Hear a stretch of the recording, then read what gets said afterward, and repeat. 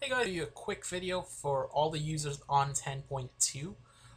This is going to go well with my Blackberry video that I just posted, or that should be up by now, with 10.2. So what we are going to do is basically get face focus for you guys, and it's a little little feature that you should have in your camera. I was pretty surprised when they didn't have one.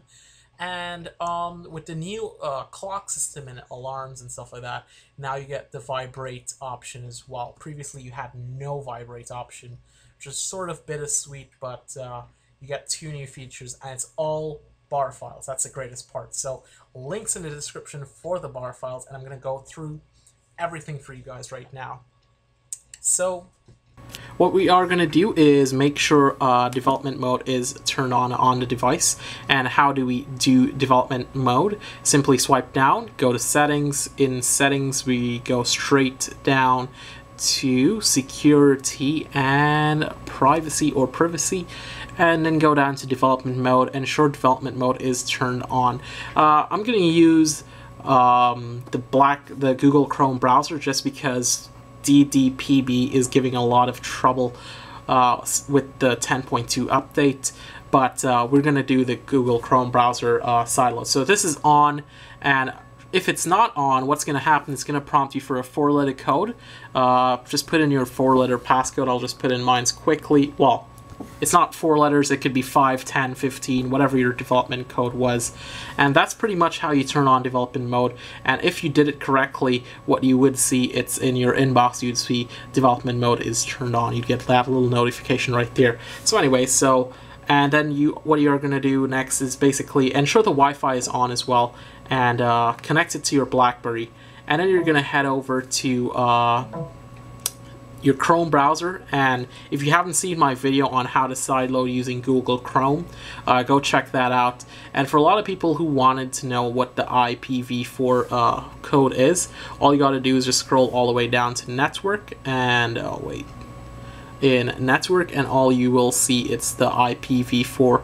And if it's the Wi-Fi you're gonna use, if it's the USB, just put in that one, and if it's Wi-Fi, just put in this one right here. So USB, Wi-Fi, doesn't matter, I put in all of them. Anyways, so let's go over to Google Chrome. I'll see you guys there.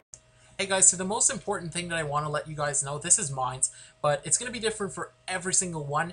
However, if you are going to use the Wi-Fi method, meaning like the Wi-Fi network is going to be on and you're going to sideload through Google and stuff like that, you don't need to connect it to your BlackBerry phone. I just do that just to make sure. You guys don't have to do it, but just if you want to just be safe and play it safe, just do it. But you don't necessarily have to connect it to your device. So back to the video. So now, if you are in Google Chrome, all you got to do is just put in those codes that I showed you there. And these are my codes. It's going to be different for you guys, so put in the codes that I just showed you right inside of this box right here, and I just showed you how to get the network codes.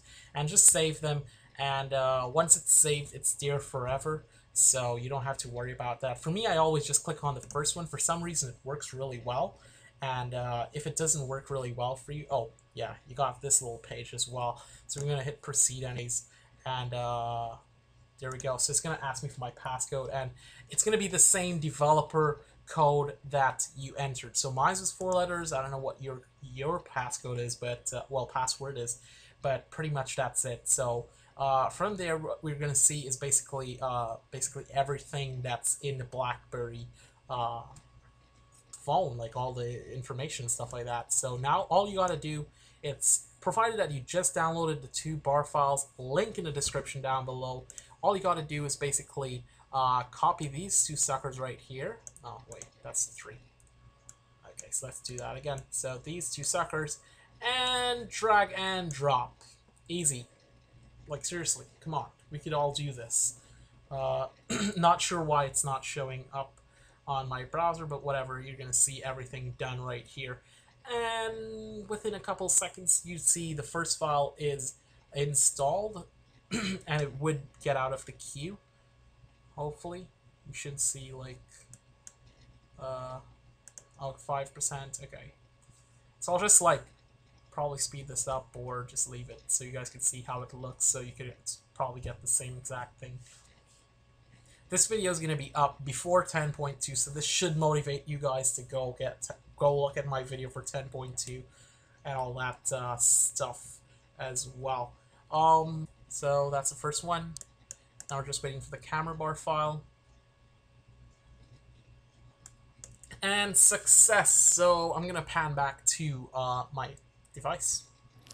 Okay guys, so let's check it out and see what's going on up in this thing. So add an alarm. Boom, there we go. We could add vibrate mode now. So that's there. So we'll exit that. So previously we never had that. I should have shown you guys that before, but anyways, now we got that, and I believe the other one was inside of the camera application. So I'm gonna just hit the camera button, and there we go. Facefocus. Go check out anyone on anyone on other websites, and I'm pretty sure they don't have the Facefocus. So this is the first thing that I'm probably gonna give you guys to give out. Yeah, I know. My table is really dusty. I can't get to the back of it, so don't judge me for the dusty table. But anyway, that's pretty much it. I'll see you guys later in the next video.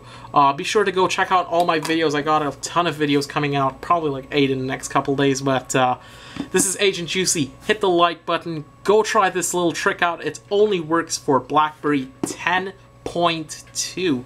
So be sure you got that upgrade.